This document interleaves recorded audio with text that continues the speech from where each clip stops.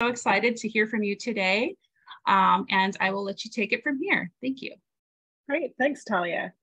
Yeah, thank you so much for having me today. So I'm going to be speaking on some tips, tricks, and tools for metastatic breast cancer using integrative medicine. And what we're going to cover today is basically what is integrative oncology. I think people have a general sense of what it includes, but that we do have a fairly robust definition to sort of encompass what all it involves. I personally categorize my treatments underneath what I call the pillars of wellness, which is how we eat, how we move our body, how we rest our body, and how we connect with ourselves and others. So all of my integrative oncology practices sort of fall within one of those umbrellas, and I like that to sort of move through some of the more of the minutia of integrative oncology and how it can actually help you with metastatic breast cancer. And then at the end, we'll have some time for questions. So the the National Cancer Institute actually put together a working group of a number of really brilliant thinkers in integrative medicine more generally and oncology more generally to really home in on what integrative oncology is and what it really means. And some of the things that I think are really important to pull out from this definition is that, number one, it's patient-centered. So at the center of everything is you. Everything revolves around you, how you feel, how you're moving through treatment, the quality of life, and ultimately clinical outcomes. So issues around death and dying and when that happens, how that happens, all of that matters and falls under the umbrella of integrative oncology. So this is not an alternative to conventional care. It is everything that is done in addition to conventional care. Oftentimes, this is what it looks like in a cancer center. So there will be a focus on exercise and nutrition. There might be massage or acupuncture services. A lot of the social work or group programs that happen to be housed within a cancer institute or cancer center will often be considered part of integrative oncology. And then all of the adjunctive mind-body therapies, so meditation, Tai Chi, yoga, psychiatry, spiritual care, all of that falls under the umbrella of integrative oncology. So these are my pillars. This is totally me projecting how I practice medicine onto that definition of integrative oncology. So we're going to go through each of those in turn and again talk about some of the nitty-gritty and how each of these pillars applies to somebody who's dealing with metastatic breast cancer. So we're going to start with how you eat.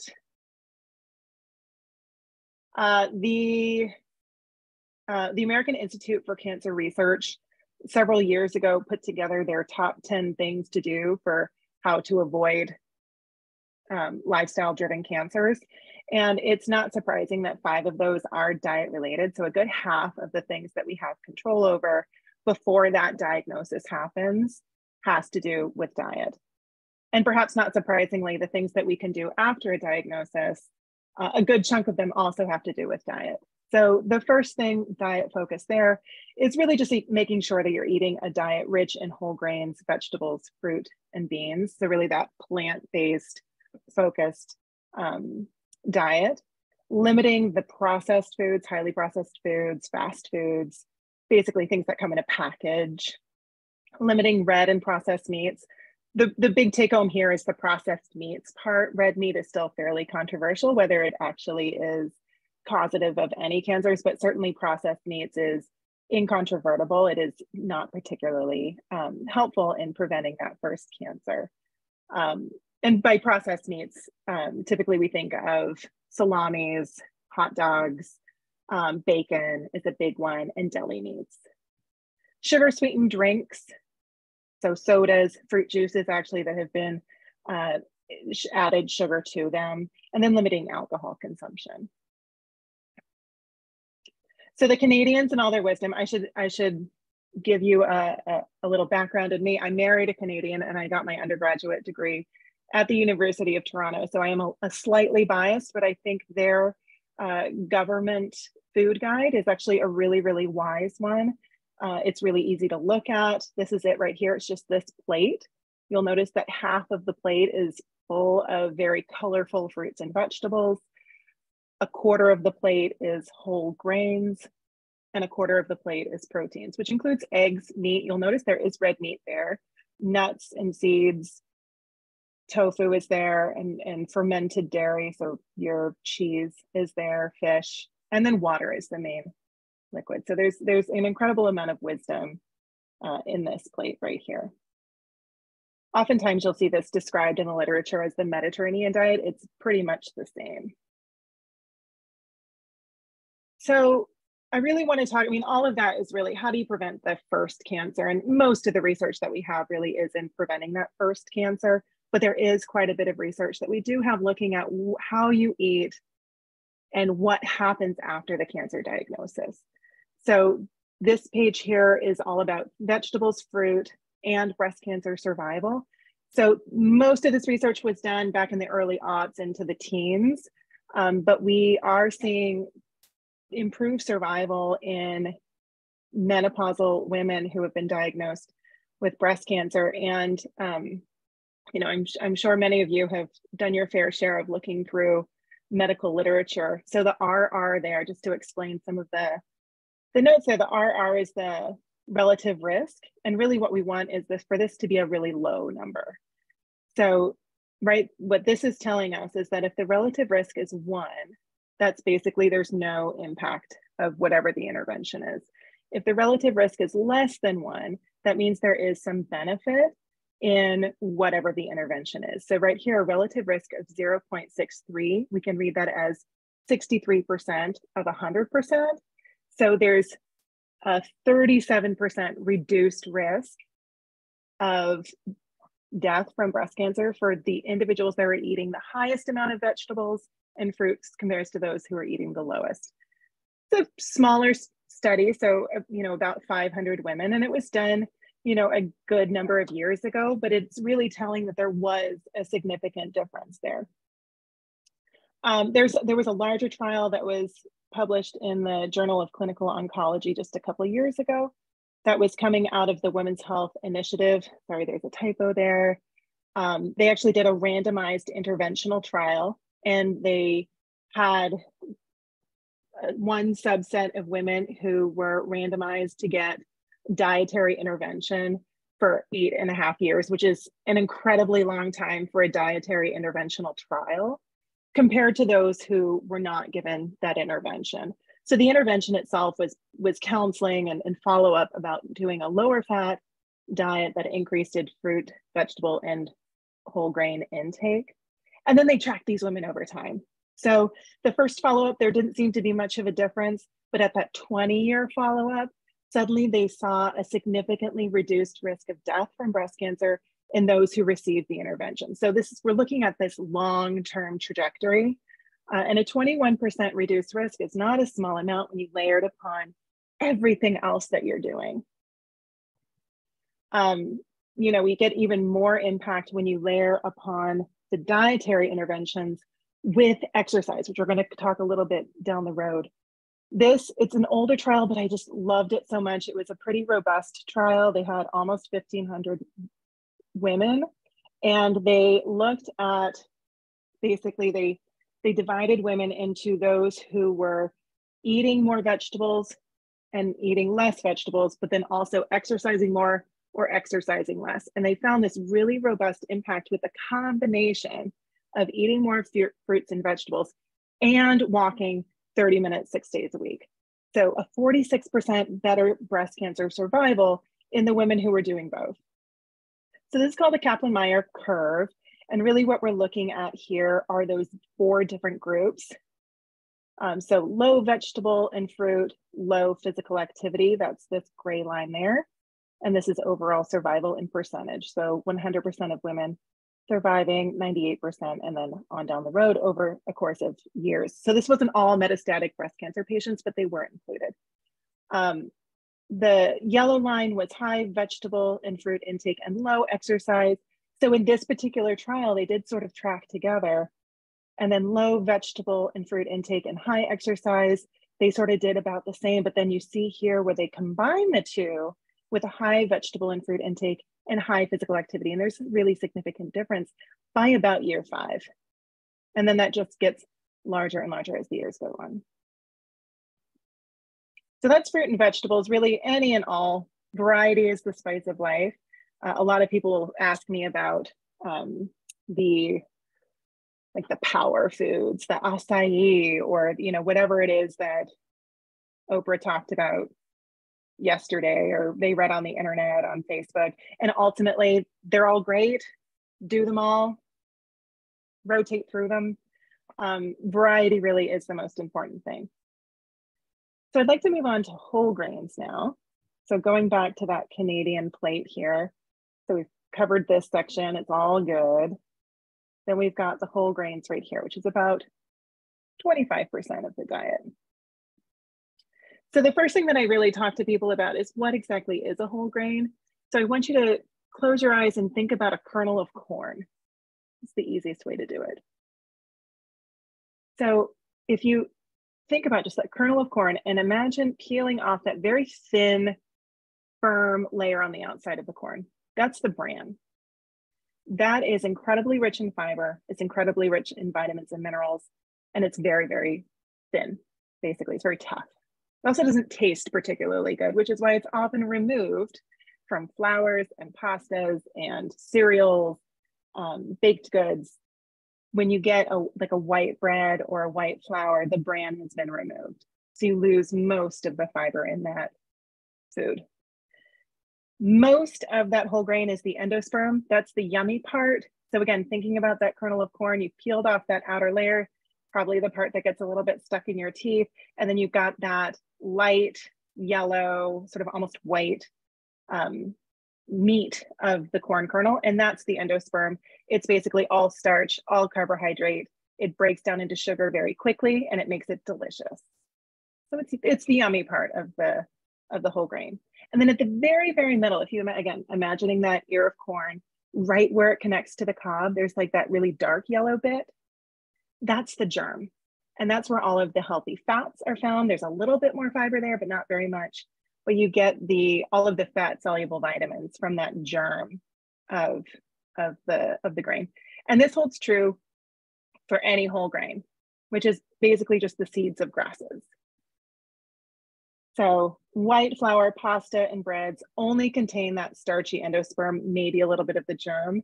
You're not going to get any of the bran, which is where the fiber is at, which is where really not all, but a lot of the health benefits lie.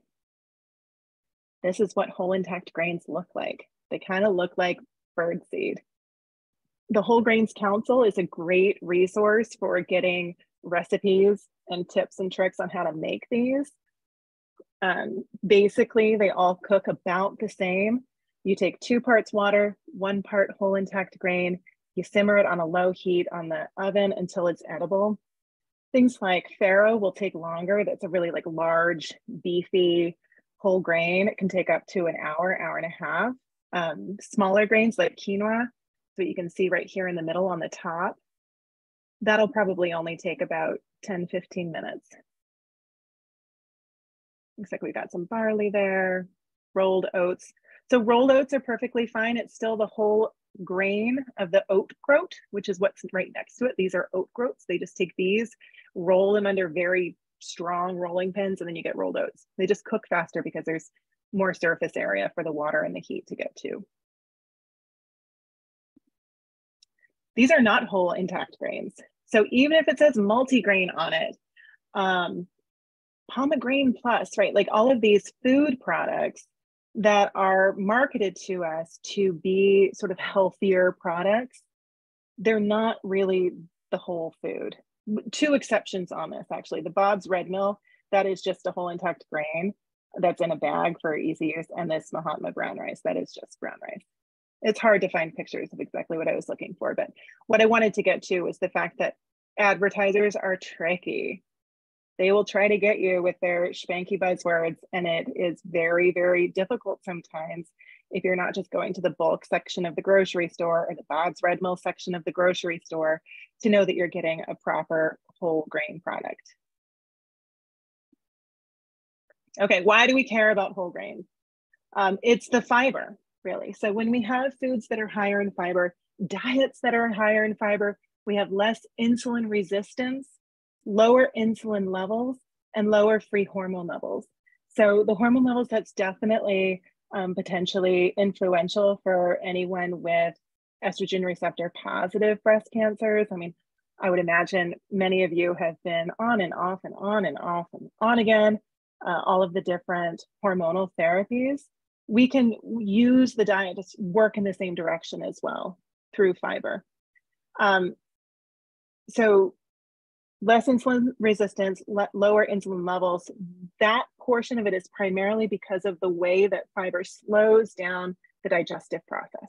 It fills us up, it slows down the carbohydrate breakdown, and the entrance of sugars, which are broken down carbohydrates, broken down proteins, into the blood, which lowers the rate at which insulin needs to be released. If you can keep your insulin levels low, all of the cells of your body end up being more responsive to the action of that insulin. And then the hormone levels, that has to do with the way that fiber influences our gut health and helps with excretion of hormones through the gut.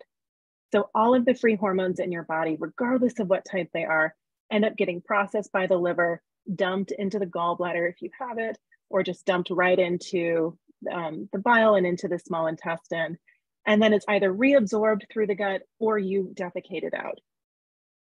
Most of us, we want to defecate it out. So having that fiber can really help with that process. So we see a high fiber diet that's rich in whole grains and beans, primarily. Those are the two main sources of dietary fiber. We see less breast cancer occurrence. So you just get less of it. And once you have it, better survival. And one study that I really love, it's a little bit older as well, but it's just a nice one. They showed that women who ate beans or lentils twice a week, which is not that often, had a quarter less breast cancer than those that didn't. We don't have that particular trial, just looking at beans and legumes with pre-existing breast cancer. But again, it's this trend towards being an environment that's less conducive to the progression and development of breast cancer. Okay, so we've got the insulin piece and then the gut piece. So fiber and the microbiome. One of the ways that fiber helps with that working through hormones and processing of hormones is through the influence that fiber has on the buggers that live in your intestinal tract. So when we talk about microbiome or the microbiota, that's really what we're referring to. We've got fungi and bacteria and some viruses. For some people, they've got protozoans, just naturally living as a part of their ecosystem. The biggest reservoir of the microbiome is in the gut. It dialogues with the microbiome in other parts of the body, so the microbiome on our skin. There's actually some really, really interesting research right now going on the microbiome of the breast itself. It's preliminary, it's not really action ready, but I think it will be in the coming years, which is really exciting. So what we do know, though, is that the microbiome that exists in our gut, which is fueled by the foods that we eat, crosstalks with our immune system in our entire body. And with metastatic breast cancer, you got to think about your entire body and where that breast cancer is, because there are circulating tumor cells probably pretty much everywhere. So that immune system response, we want to be as healthy as possible everywhere. The microbiota, we think, can probably influence the metabolism of certain chemotherapies. That's still sort of a burgeoning area of research, so we still need to know more about that, but it looks like there might be an influence over how we process chemotherapy and potentially how effective that chemotherapy is based on who's living in our gut. More of the research right now is actually going into how effective the checkpoint inhibitors, so Keytruda or pembrolizumab, Opdivo, and Yervoy are the main ones that I see getting used. And we're seeing that people that are responding to them have a certain print in their microbiota that seems to be more conducive to their immune system responding appropriately to those medications and controlling cancer better. So I like to use these types of pictures, and this is how I describe it in the clinic. Really what we're looking at is the standard American diet creates a forest or a microbiota that's basically like a forest that's been overrun with English ivy, right? There's not a lot of diversity. There's huge amounts of growth in organisms that are not by their very nature bad. They're just not very helpful in the environment that we want to create. And these are actually both in Forest Park, these pictures. So this picture here, the ivy overrun one, was then rehabilitated to something more like this. So we've got a lot of different types of plants here, a lot of different growth, you know, because we've basically changed the terrain, we've changed the soil in those environments, you allow for the growth of greater diversity and a more imbalanced ecosystem. Same thing applies in the gut. So when the gut sees a variety of different types of fibers and a fiber-rich diet, everyone is happier. And potentially the therapies can be substantially more beneficial for you. So these are all the foods that we have good research that can help gut microbiome diversity. So the fiber-rich foods we talked about: beans, whole grains, seeds, nuts.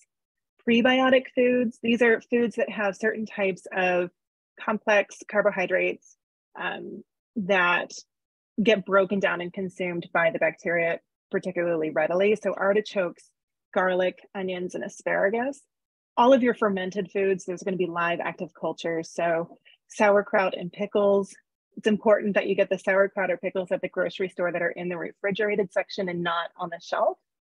So the refrigerated sauerkraut and pickles, those have been naturally fermented in a brine. This is what you would typically do at home.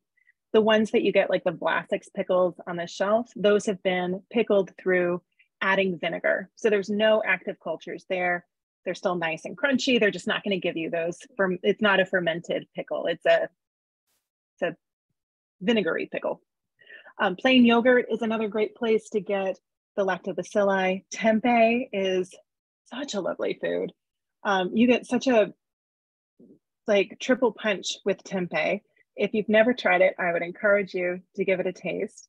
It's a fermented soybean product. It's very chewy. I actually crumble it up and put in Mexican seasoning for our tacos at home. It also cuts and sticks pretty well together for a stir fry. It also goes great in a Reuben instead of the beef. We'll talk a little bit more about soy in a minute, but tempeh is wonderful. It's a powerhouse. So you're getting lots of fiber there, you're getting the live active cultures, and you're getting some benefit from the soy isoflavones. And then kimchi, which is oftentimes a spicy Korean fermented cabbage food.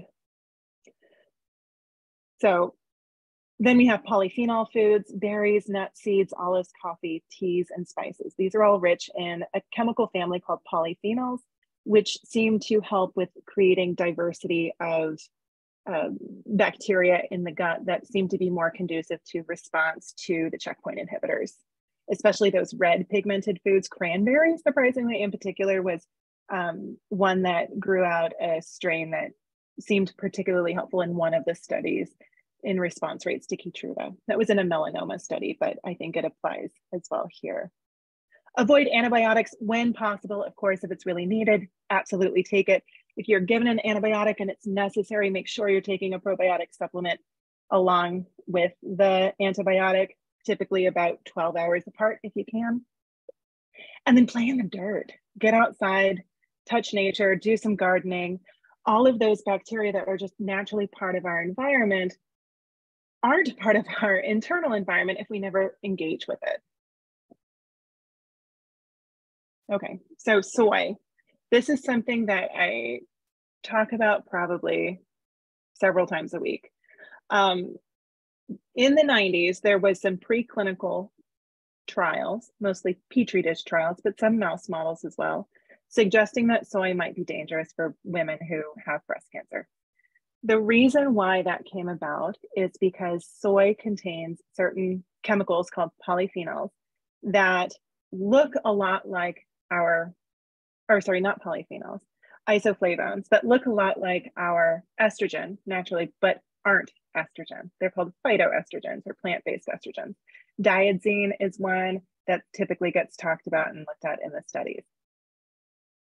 So some scientists put those isoflavones in a petri dish with estrogen receptors. They found that the chemicals attached to the estrogen receptors, and when bam, boom, everyone got very, very scared. When you actually take it into the real world, soy behaves very, very differently. Those chemicals behave very, very differently. And we see that really first in looking at large groups of individuals who regularly consume whole soy products. So these are whole soy products here. We have tofu here, edamame. These are just straight soybeans. This is soy milk. I'm not a huge fan of soy milk. It's more processed. There's other milks, plant-based milks that I like a bit better than soy, but it's not the worst. Soy sauce, and then it looks like there might be some, we'll call that tempeh back there. So they found when young girls before their first period regularly consume soy as a part of their diet, for the rest of their life, they have a reduced risk of breast cancer. That's phenomenal, right? Just by giving your kids some soy sauce or tofu can make a huge difference for the rest of their life. We see that for women who, as adults, are consuming whole soy foods, they have less postmenopausal breast cancer. This here was several studies back in the early teens. Trends towards less postmenopausal breast cancer we're actually seeing in more recent meta-analyses where they bring together research from a number of different trials. The result is a little bit stronger that it seems to be protective from that first cancer. And then of course, once you have cancer, it's a totally different world, right? So at the very least, we see that soy consumption, and by soy consumption, I'm really talking about those whole soy foods, not tofurkey or, whatever processed, whatever, we just don't have the research on that. But whole soy foods, at the very least, make no difference in survival. So it's safe. We do tend to see a trend toward reduced breast cancer death and a significant reduction in recurrence for those earlier breast cancers. And there's potentially in some studies, this is the last one here, number 3, was from a JAMA article in 2009. Again, a little bit older, but the way it works in dietary research land is it's slow in coming.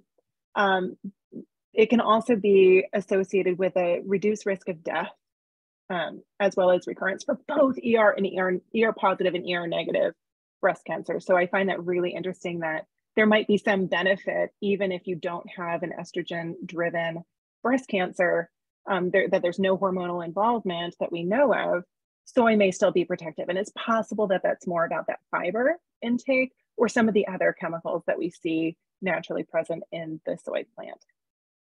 And most importantly, it does not interfere with tamoxifen or anastrozole. So if your oncologist is wary of it, do definitely send them my way, and we can talk shop and talk some of the research. But and I think some of the newer docs, the newer oncologists who are potentially a little bit more up to date on the research, do seem to not have an issue with soy, which is nice. There's been a nice shift in that in the past 10 or so years. All right, and then when you don't eat is as important as when you do eat or what you do eat.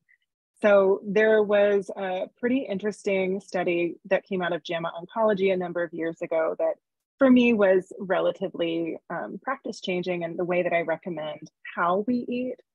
And what we found was that there was improvements in survival and how people did when their overnight fast was greater than 13 hours. So a lot of times women will come into me and ask about intermittent fasting, which is typically those more prolonged nightly fasts, 16, 18, even 20 hours every night of no eating. And really the best benefit comes from at least 13 hours, which means if you finish dinner at 7, meaning the last bite goes in your mouth at 7, your breakfast then would be at 8 o'clock the next morning, which is pretty reasonable. So it doesn't need to be these really prolonged nightly fasts. And we think the way that it's doing this is really by manipulating that insulin and glucose regulation process. So we didn't see any change in weight for these women, but we did see a trend towards lower A1Cs, which is a 3-month average of blood sugar. But even before you see those changes in blood sugar, we see pretty significant changes in the way that insulin resistance occurs. And that wasn't a marker in this particular trial, but I'm pretty confident that if they were to have tried to look at that, we would have seen pretty significant benefits in the degree of insulin resistance, which I think is how it's working. So don't snack after dinner, basically, is the gist of that one. If you find that you're one that's sort of grabbing the convenience foods often, it doesn't need to be a huge dietary shift over time. Little bits over time make a big difference. So most important thing is to always add foods first before taking them away. There's nothing worse than feeling deprived, like you can't eat something because it's bad for you. It's a lot easier to focus on what you can eat because it's good for you. You can make it a game if you're one for games.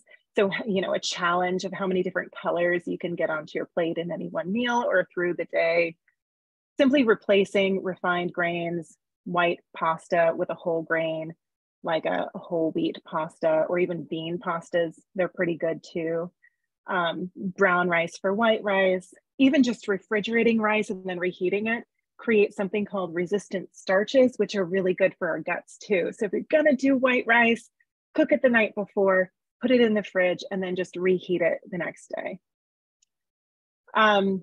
Adding to foods, so all of your culinary spices, every time you cook, there's an opportunity to add some more plant-based foods there. All of your spices count. If you're doing rice, you can always add some olive oil and tomatoes, make it more of a pilaf. I always recommend serving everything over a bed of dark green leafy vegetables. So spinach wilts very readily. It doesn't really taste like much. It adds a tiny little bit of crunch sometimes, but mostly it just sort of dissolves into the food. So I always serve all of my pastas or basically everything over a bed of spinach. Smaller amounts of really good quality meat, and then use the main event should be your vegetables, your legumes. Always make leftovers if you're doing scratch cooking. It takes a lot of time, a lot of chopping. Chop once, use 5 times. If you're cooking, if you're preparing an onion, chop the whole onion, keep part of it in a little mason jar in the fridge and part of it cook with it. Same thing with broccoli, right? If you got 2 heads of broccoli, chop it all up. Use what you need and then the rest is ready for next time. Or buy it pre-chopped, that's totally fine. Or buy it frozen, that's even easier. The same nutritional value from frozen vegetables and fruits. And then don't eat or drink after dinner for that 13-hour, 14-hour fast. All right, moving on to how you move. So I'm a rower myself. I do crew rowing. I had the opportunity a number of years ago to go out with Pink Phoenix, which is the breast cancer survivorship group of rowers. They're amazing women. If you ever get the opportunity, if you're not already engaged with them, they're just so delightful. And it's such a good workout. Okay, so exercise. The American College of Sports Medicine International Multidisciplinary Roundtable on Physical Activity and Cancer Prevention and Control. Long title for a group of people that sat down around a table in 2018 and put together all of the evidence about what exercise could do to help with people that have cancer. And they found strong evidence for exercise in decreasing anxiety, depression, fatigue, health-related quality of life, lymphedema, and general physical function. Moderate evidence for the role of exercise to improve bone health and sleep quality. And then some degree of evidence, they called it insufficient evidence, which basically means there's some promising preliminary data. We're just not quite there with the number of randomized controlled trials. Basically, they were looking for a benchmark of at least 5 randomized controlled trials with at least 150 participants. But there's trends towards benefit in looking at cardiotoxicity, which obviously is a side effect of many of the medications that get recommended for metastatic breast cancer, peripheral neuropathy. I'm sure many of you have had at least glimmers of some of the tingling in your fingers and toes. Cognitive function, I mean, chemo brain is definitely a thing that exists and we don't have a lot of good tools for in the conventional world.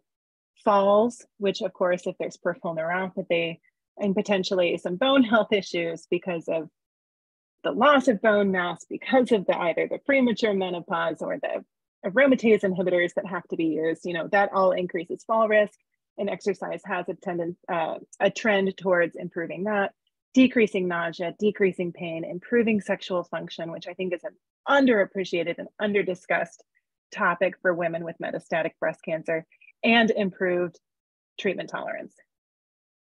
Exercise does a lot. Okay, so these are some of the clinical trials that I pulled out.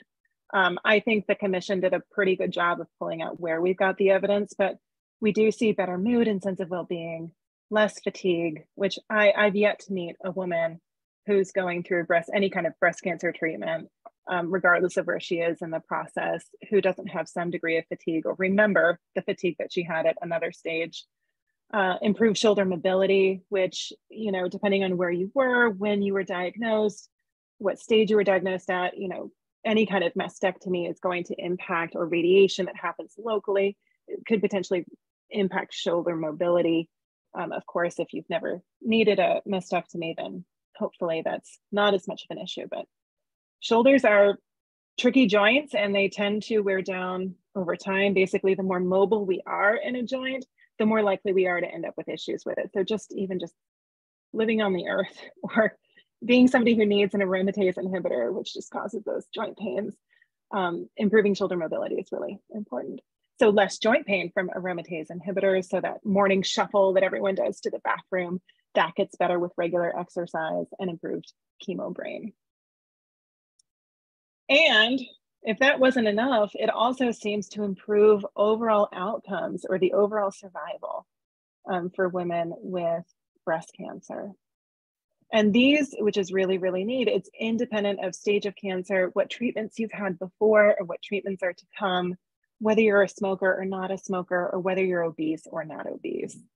And this was coming out of a meta-analysis, again, where they pulled together the research results of a number of different randomized controlled trials. For this one, they had 16 breast cancer trials and 7 colorectal cancer trials with over 50,000 participants together. And they found that those that were exercising had a decreased risk of death by 28%. And then all other causes was a 48% reduced risk of death in the most active individuals. So, I have people start with where they're at. If you're really, really fatigued, you're really run down, and it's hard to get going for even 30 minutes, go out for 10 minutes. If it's one of those days, you've just had an infusion and the next day or 3 days later, you just cannot get out of bed, move your body in bed. Any movement is movement in the right direction. So in this trial, they looked at each 10 MET hours per week, increases post-diagnostic. In post-diagnosis, physical activity was associated with a 24% decreased total mortality risk. So what is a MET? It's a metabolic equivalent task. So basically it's, you get more points if you work harder, basically. So 10 METs is approximately equivalent to 2.5 hours of moderate intensity activity over the course of a week. So these are METs right here. So you can see if you run for a mile at a pretty quick clip, you can be done with your METs for the week in 1 hour. If you're gardening, because it's springtime and it's time to do that, you can get to that 10 METs by doing 2.5 hours. Same thing with golfing, about 2.5 hours. Brisk walking, you get to 5 METs, so 2 hours of that would get you to the 10. Moving furniture is a little bit harder. You got to use your muscles a little bit more. Hiking, same thing. You can see the intensity is going up. So 10 is the goal per week. If you can get more, there's a little bit more benefit there too. But most of the benefit you're going to be getting from physical activity, from the sort of endurance-based activity, is you're really going to be getting, most of the benefit from about 150 minutes of moderate intensity physical activity per week. 300 if you're a super Superstar. Okay, why does exercise work? Why does it do all this? Why does it improve all of those symptoms and improve overall outcomes with longevity? So we know that it lowers C-reactive protein, which is a marker of inflammation in the body, and it lowers blood pressure. So that's how it's helping, probably, we think, with the cardiotoxicity piece. It can help facilitate weight loss, though it's not the best way to lose weight. Food is really the best way to lose weight. Decreases insulin and insulin-like growth factor. That's the same piece that we got at with the fiber and the same piece that we got at with the overnight fasting. So we're doing the same thing here. So we're decreasing that insulin, that drive to grow things in the body. We see improved immune function with regular exercise, and decreases in circulating tumor cells, which are those cells that have detached themselves from the main tumor site, have extravasated from the place of cancer into the blood system, and then circulates around and finds a new home. So we see decreases in the numbers of these, we think probably through that improved immune function and improvement in insulin regulation. That's still an active area of exploration. Okay, so what do we do? Moderate intensity activity 3 times a week for at least 30 minutes. That gets you to that hour and a half. Ideally, especially for metastatic breast cancer, I really, really like to see strength training at least twice a week, using at least 2 sets of 8 to 15 repetitions of all major muscle groups. Why do I care about that? It's your bone health, right? It's that weight-bearing activity. When you use your muscle as the tendon goes into the bone, that's creating stressors on the bone that tell the bone we need to upregulate the cells that put bone down, make bones, and downregulate the cells that gobble bones up, right? So the more stress and strain you can put on your bones, the less likely you are to have pathological fractures, to have continued thinning of the bones, to have less likelihood of falls, things like that. So when you're putting together an exercise prescription, we always think about a fit prescription. So clarifying the frequency, the intensity, the time, and the type. So an example of that would be, I'm going to do moderate intensity water aerobics for 60 minutes twice a week. I've identified the course that I'm going to take. It's at this particular pool, and I've signed up, right? So having a plan like that in mind in advance, thinking through your week, you're going to be much more successful in implementing an exercise plan than just sort of lying in bed saying, oh gosh, I really got to exercise now. Dr. MacOdrum said it's good for me. I got to figure that out, right? So the more you can be very specific about what your goal is for the week, the more likely you are to actually be successful in implementing it. So focus on what you already enjoy doing, right? If I'm a rower, I love to row. It's not a hardship for me to get up and go rowing on the river in the mornings. Even when it's cold, even when it's rainy, I just enjoy it. If you're not somebody that likes rowing at 5 in the morning in the rain, don't try to be. You're never going to enjoy it, and it's going to make it very, very difficult to do it. So if you're somebody that loves music and moving your body in that way, then maybe look into a salsa class or doing a video online at home, or even just turning on music when you're cleaning and just putting a little extra hip movement into it. I have yet to find a person that I cannot help them figure out what movement they could do that could be joyful. My favorite is walking outdoors with a buddy. It tends to be moderate intensity exercise, so approachable in doing. Doesn't take a lot of extra skill or expertise to do it. You get extra social support. There's a whole section about how we connect.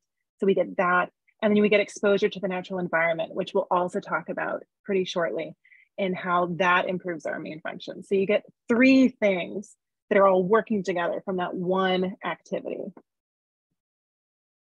Okay, moving on to how we rest. So it all starts with sleep. I know sleep disturbance is something that happens very, very regularly to gals that I'm working with. Exercise, if you remember, is shown to be helpful for sleep. Not drinking at night is also really helpful at sleep, or for assisting with sleep. But we do know that when people get lack of sleep, so fewer than 7 hours of sleep, we get reduced immune function, we get increased inflammation, chronic inflammation, disruption in hormonal activity, increased insulin resistance in cases of type 2 diabetes, slower digestion, and slower detoxification through the liver. So that's made even worse when we throw in a little bit of obstructive sleep apnea or other types of sleep disorders. So one of the things that I always ask women when I first start working with them is, how do you sleep?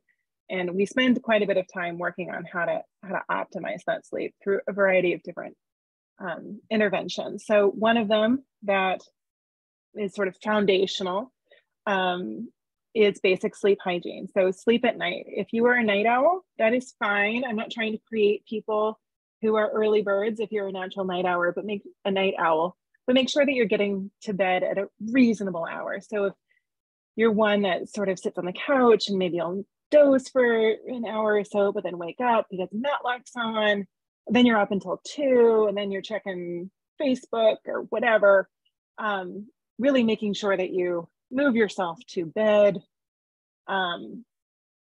sleep at night, get good blackout curtains, and be awake in the day.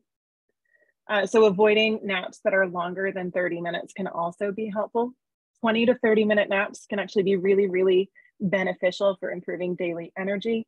But when you move yourself into a full, complete sleep cycle, which typically lasts about 90 minutes, you're actually disrupting your body's ability to get full, restful sleep at night and to actually be properly tired and getting good quality sleep at night.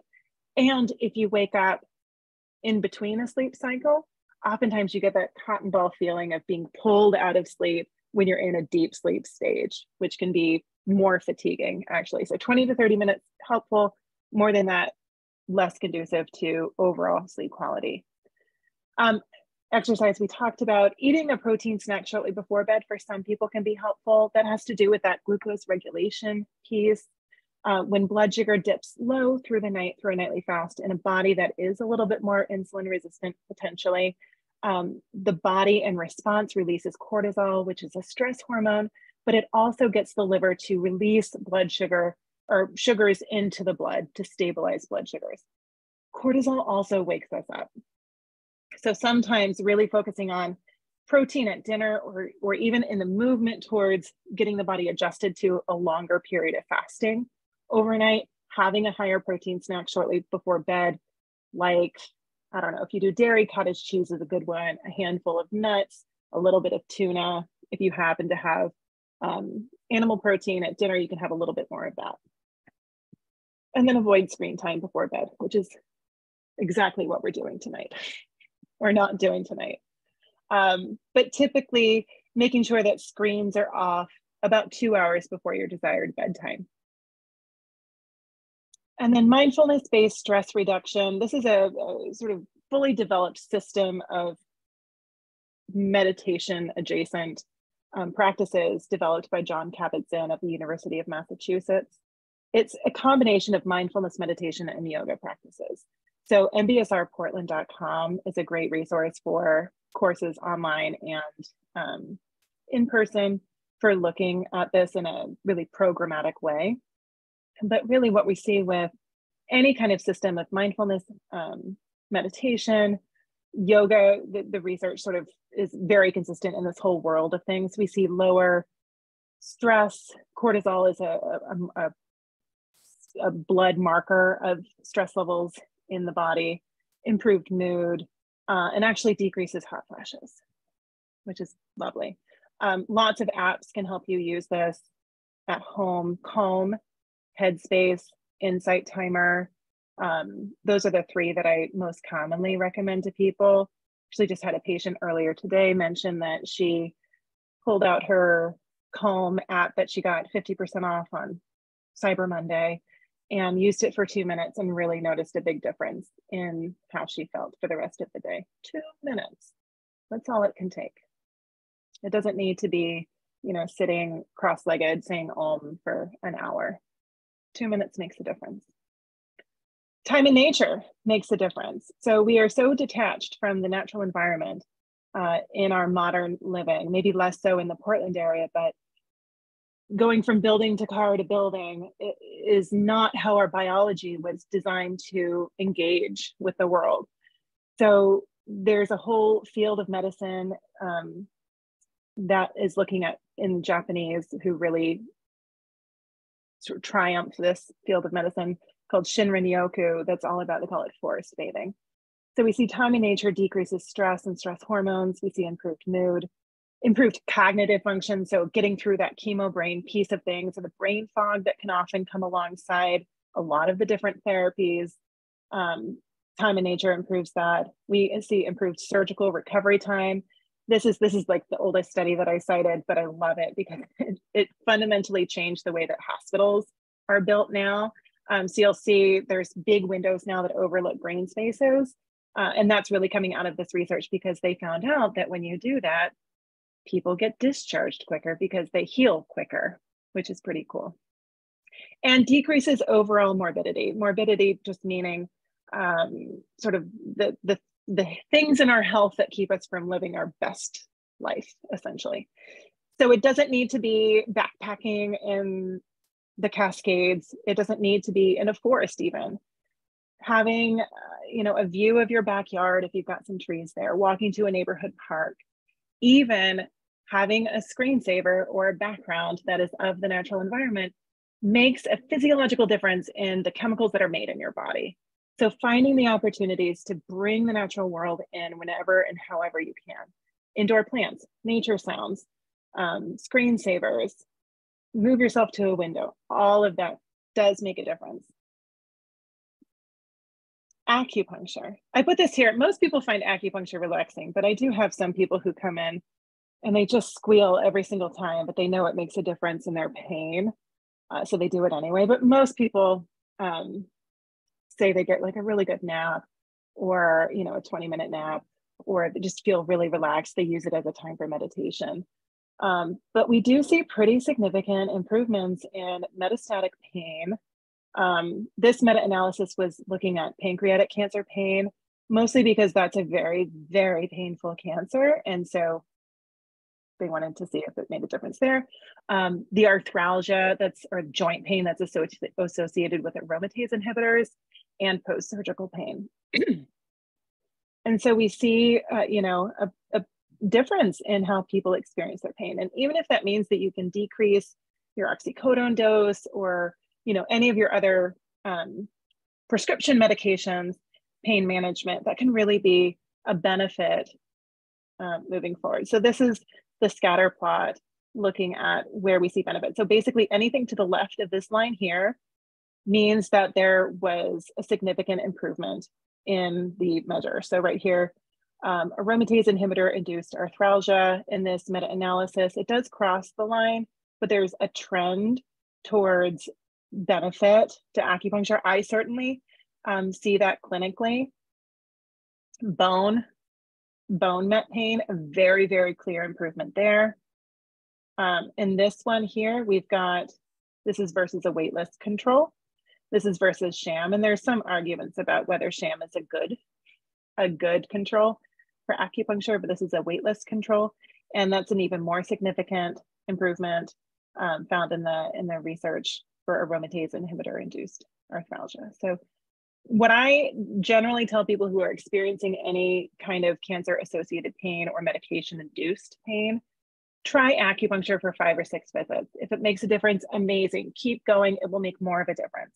If it makes no difference, cross it off your list, say you've given it your good go, and you can rest assured that it's unlikely that it's going to be beneficial for that particular thing moving forward. Sometimes it can take up to 5 to 6 visits to really notice that improvement.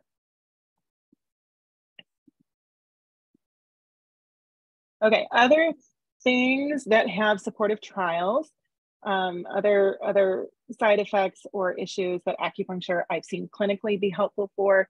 We do have research for, it's just not really robust research. We just need more research, but hot flashes, definitely I've seen improvements. Nausea from chemotherapy, neuropathy from chemotherapy, fatigue from treatment or just the cancer, and overall quality of life. So acupuncture is one of the safest medical interventions you could possibly have. So there's little risk. Insurance almost all covers it. If you're on Medicare, Medicare now covers acupuncture for low back pain. So as long as you can honestly say you have low back pain, there should be some degree of coverage from somebody in your plan. And you'll of course want to speak to your insurance provider about who that person may be, but there should be some coverage for back pain. Most other private insurances now cover acupuncture. Medicaid in the state of Oregon has a very good acupuncture coverage. All right, and then the fourth pillar, equally important, even though it's listed as number 4 here, is how we connect. So we see that social engagement is really influential in how our body functions. We are not islands. We were never meant to exist in an island. And we do see that people with cancer oftentimes will experience their worst period of mental health and their worst period of social difficulties in that post-treatment period, right? So if you were somebody that was diagnosed at stage 1, 2, 3, oftentimes there was, sometimes even years of potentially disconnect before the metastatic diagnosis. And then I've also seen for people that are diagnosed with metastatic breast cancer, the societal expectation is that you get it treated and then you're fine. And if you don't have a bald head, then you're fine. And so figuring out how, I know all of you, part of what this entire organization is for is to fill that gap and create that connection and place of safety for that. We do see a tie to social isolation and increased incidence of a number of cancers. So it's correlation, not causation, but it's certainly interesting. Social support appears to lessen those challenges, the mental health challenges that occur with a cancer diagnosis, and improves overall quality of life. What I think is really cool is that feeling close to loved ones is actually tied to lower levels of interleukin-6, which is one of our inflammatory cytokines that are chemical messengers that's linked to cancer cell growth. So feeling close to somebody that we love might literally slow down the progression of your cancer.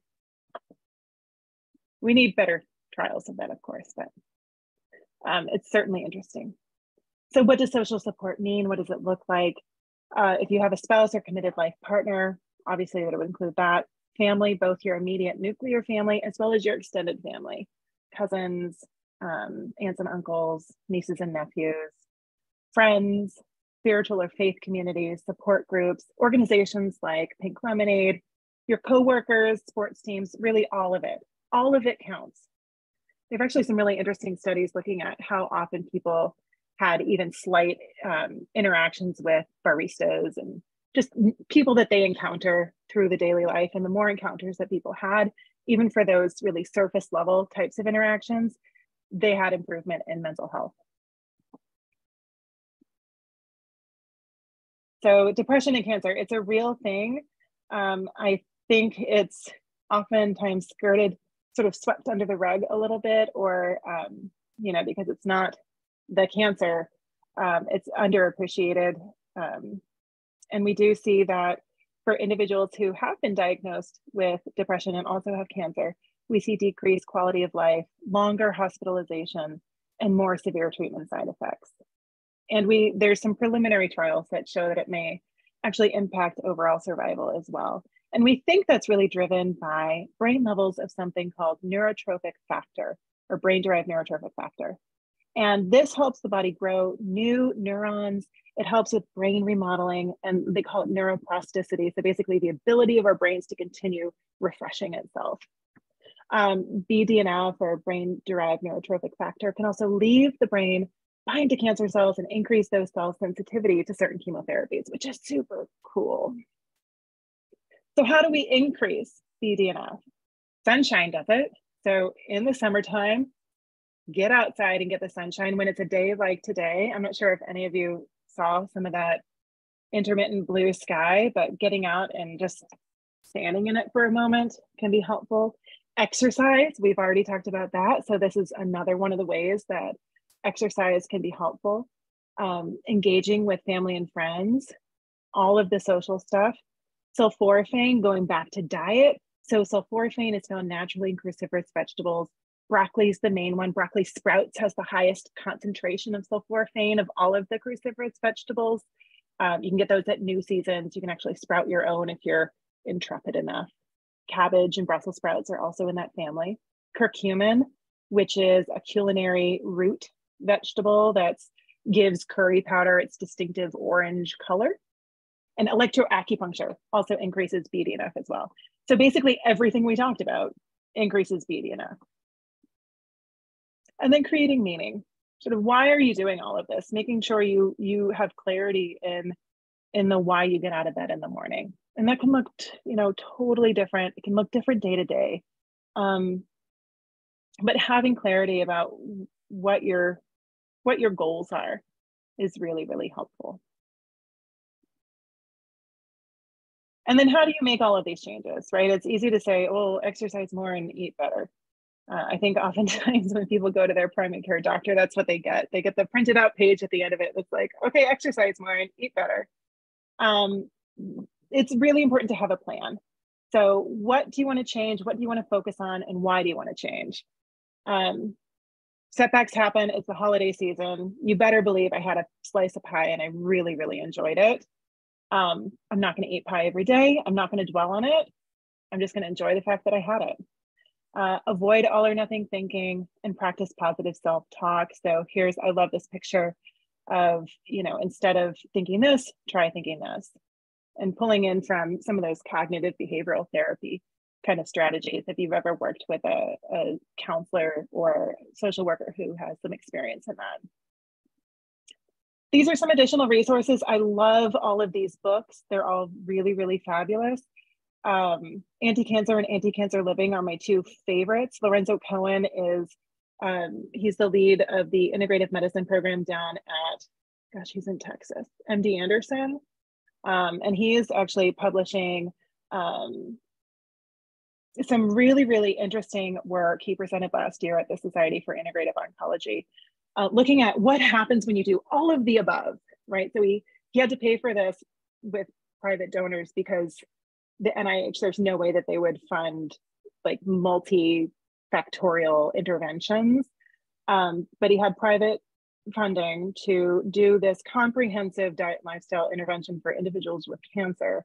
And he's just at the place where he's able to publish some pretty amazing results. And then other resources, the Cancer Pod with Tina Kazor and Leah Sherman, it's fabulous. You can find that at any of your audio streaming places. They're two naturopathic doctors. Dr. Sherman was diagnosed with breast cancer a number of years back, and Tina Kazor is the most brilliant woman I know. And they just chit chat about different topics as they relate to primarily breast cancer. Providence Base Camp is a great place to access free movement classes, Tai Chi, Qigong, yoga, high intensity interval training, all of the above. And this is us at Providence Integrative Medicine. These are our two main clinics. I work at the West Side. We also have a number of providers on our East Side location. Nikki Lambert thought she might be able to log in today. I'm not sure if she's here, but she's one of our fabulous providers on the East Side. We have naturopathic medicine, acupuncture, chiropractic medicine, therapeutic massage, and dietary counseling under our umbrella. And of course, integrative medicine is all about bridging that gap between East and West, bringing two things that look very different under one roof. And that just makes me think of fun, cuddly animals snuggling together. And that's what I got. Okay, great. Thank you. I am going to stop the recording right now so that we can open it up for questions.